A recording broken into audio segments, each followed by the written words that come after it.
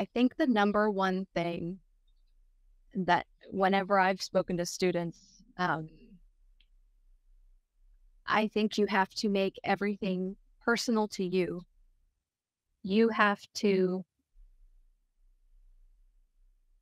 put yourself in the character's place and find something from your life that will help connect you to the song. Some songs, you connect them immediately and you don't even have to really work at it, and then you can just work at deepening it. But some songs you get and you're like, I have no idea, like I feel nothing for this. And that's when the harder work comes in. I studied with a lot of really great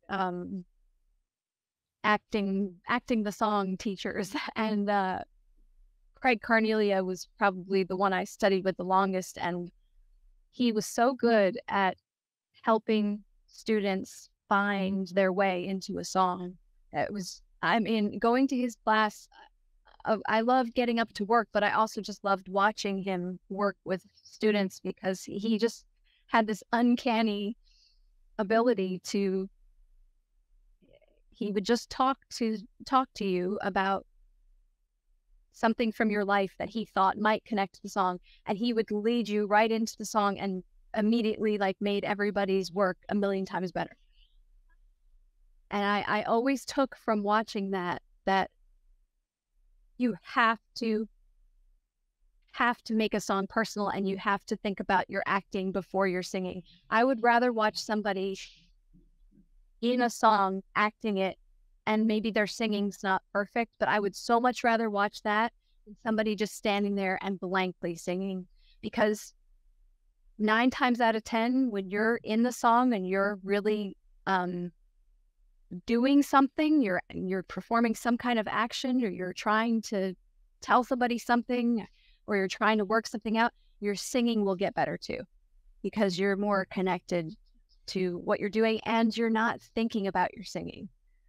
Of course, I also think to get to that point where you're able to not think about your singing, it takes years of really thinking about your singing. And I think you have to really like put in that work on your vocal technique so you can get to a point where you can not think about it and it's there for you, and your voice will go like this amazing woman I once worked with who I really admired. She said to me, she was like, I just sing and my voice goes wherever it goes.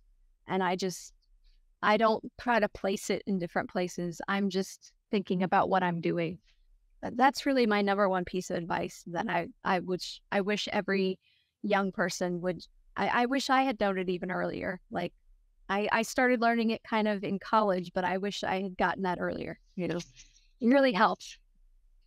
Yeah, I did carousel in high school, and there's something about, I played Julie Jordan, and I don't know, like there's something about that character that I just understood like right away, but then I could never really explain it. I remember my high school director like asking me questions about like, why do you think she's doing this? And I was like, I don't know, but I understand her, and I don't know why, you know?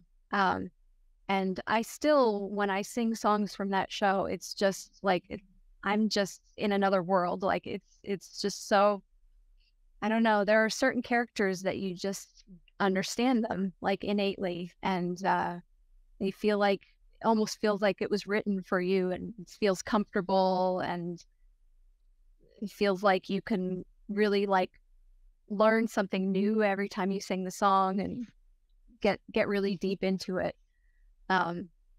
Yeah, and I don't know why, you know, I've never had an abusive husband or boyfriend, and I didn't grow up working in a factory in New England, but yeah, I don't know.